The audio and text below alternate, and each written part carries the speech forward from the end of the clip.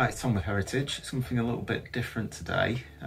We are changing a sauna into a smart sauna. So let's have a look to see what we need to do to get this to work. Right, so here's the heater unit. Now at the moment, this is just on a timer. And we've got the temperature dial here. I need to bypass this. Because the remote module will control the duration and when the heater comes on and off, so I don't want that to be limited by this timer. So this is the gizmo that we're fitting to control the heater remotely. So it's app-based, so it's got local control. Everything's app-based these days, isn't it? We've got various temperature probes, temperature sensors. We've got, I think that's a door contact. And then this is the brains of the operation. So here you've got your supply in, your supply out, and this talks to home network wirelessly, so that we can set up the app and what have you.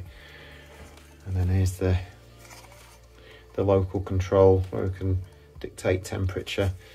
Never used this before, never seen it before, so we'll have a closer look once we get it fired up and we can have a look at some of the functionality. Right, so what we've got here is a mechanical timer. And so the supply comes into this. This then dictates whether the coals are on or not. So with this timer set at 0, there's no longer that ticking sound. Nothing will happen even if we, set the thermostat.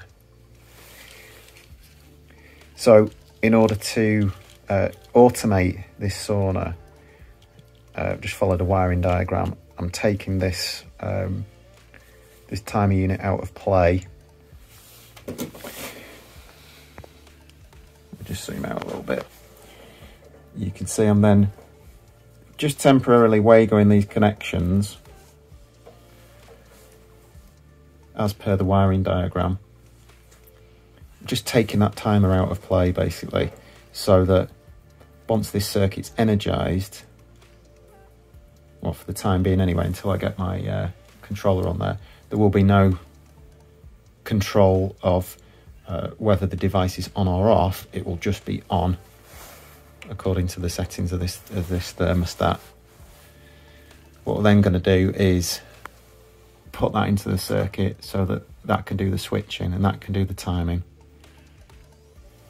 remotely, so we don't have to rely on this mechanical timer. Okay, so let's see, we've got the connections done in there. Just re-crimp those because they weren't done very well when the sauna was installed. And now essentially the thermostat is the on-off control, so if you hear it click there, so constantly got power coming in. This will then dictate the temperature of the elements that you can sort of see just poking out the top there. We could do that too, just temporarily turn it off. The timer, even though I put it back in place, is no longer connected. And so ultimately we'll leave this set to a certain temperature. It'll be this module that does the switching. What I'm doing right now is we've got a temperature sensor that goes in the room. Just going to mount this next to the existing temperature sensor. In fact, we'll leave this in here. So I've just taken down a piece of trim. You could see where the wood's lighter, where it's not been treated or it's not been heated up by the effects of the sauna. And I'm just hiding the cable and I'm just going to hide the cable in this very narrow recess. Obviously that piece of trim has just been fit over the top there to hide where you've got these cuts in the timber. I'm going to come along here. I'm just multi-tooling out a very fine groove to run it in there. There's then also a piece of trim that then sits in that corner to hide it. We're going to drop down, again just taking a piece of trim off, carefully drill through into next door. The consumer unit and all the control gear, we're going to move that below this bench. So again, I've taken a piece of trim off. I'm going to run this cable down. It just drilled, there's the hole where it comes through. Just drop it down behind the bench, and so we're not going to see any of that cabling. Right, so there's the cable for the temperature sensor. So you see a tiny bit of cable there, but we could just tuck that in between those two pieces. Runs up behind here. Along the top here you can see, so in places it's like butt up to the ceiling. So I've just gone along very carefully with the multi-tool just to cut a tiny little channel out, not even gone through the wood. So run it all the way down there, around the back of the light, ready to poke through. There we go, I've got the sensor in, got the trim back on, all the trim in the corner. That cable's just hidden behind all that trim. Drops down this side, down underneath the bench. I'll just take that little bit of trim off there, and there's my cable for the thermostat, or the temperature sensor. Now we're just doing door contact, so it's like a little barrel shaped sensor. We've got a strong magnet just there, and that needs to be, you know, when the door is closed, you can't see it, you can see it from the other side, but maximum 5mm gap. This is the you know, the tails on the door entry sensor, and just had to extend this with some of the offcut from the thermostat, just crimp that so it's nice and tight, and we could just check that that switch works. Just got a, you know, continuity meter here. So with the door open, see if we can do this with one hand. There we go. You see there's no continuity there. As soon as we shut the door and the magnet engages the switch, there you go, you can hear that is now closed, that switch. Cool. So a little bit difficult to hide the cabling for this one. Obviously this hole needs to be a very specific size so that the probe just wedges in there and doesn't move. So I've just come at it from this side. Probably just try and multi-tool that just so it sits back. And then this lino is actually loose, so I'm just going to lay the cable all the way along under the lino, tuck it down, drill through, and again you see minimal cable on show for that. Right, there you go, so there's the door sensor. Just drill through with a flat wood bit so that I could actually get the cable through and out at that angle. Slight cut using the multi-tool into the timber.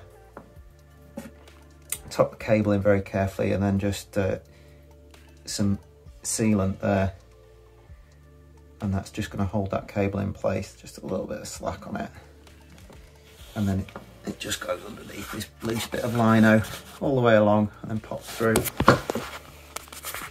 Now we've got our two sensors. All the control gear is going to be hidden away. The last piece of the puzzle though is we've got the control unit. It is all app based as well, but this is like your control unit. Customer wants it here somewhere, and unfortunately this time I've got a big dopey grey 4-core cable to try and hide somewhere. So the customer says that they are all right with it just dropping to the floor, and then we can go along underneath the cladding. There's a bit of a bit of a recess and just clip it along, but ideally it would be really nice to get that hidden away. Let's see what we can do. Alright, so that's where the consumer unit was, the little consumer unit. We're moving everything down here. So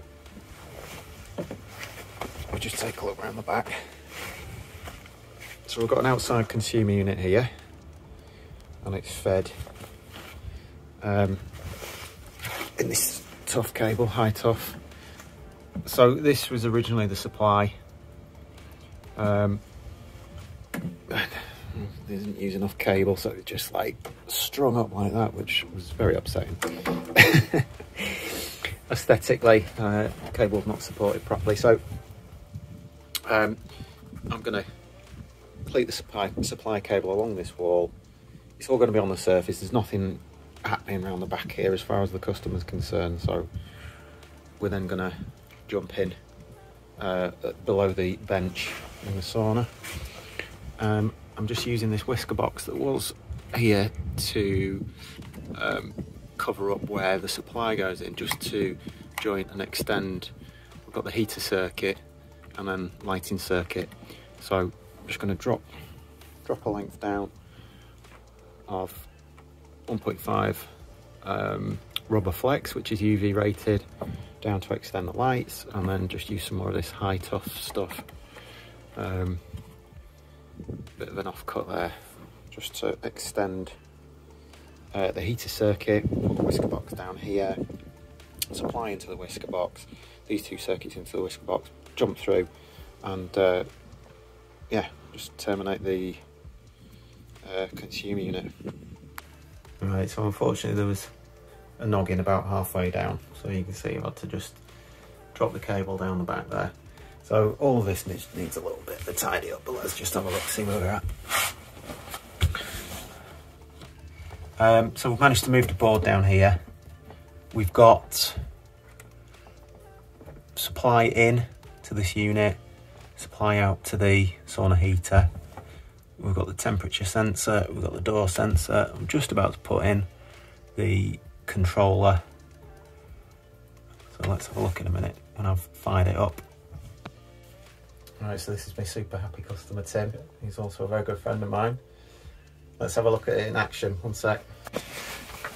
Okay, so we've got it juiced up. So the control unit's come on. We've yet to set up the app, so you can see it's just saying there's no Wi-Fi at the moment. Temperature goes down as low as 40. 13 is the current temperature on the sensor, which if we look at the old school analog thermometer, you can see, yeah, it's about 14. So this is detecting the temperature in the room. We could just manually spin this round, click it in to set a temperature, and because I've got the door open, it's not going to do anything. There we go. Close the door, you can hear the relays clicking. That just goes to show you it's heating.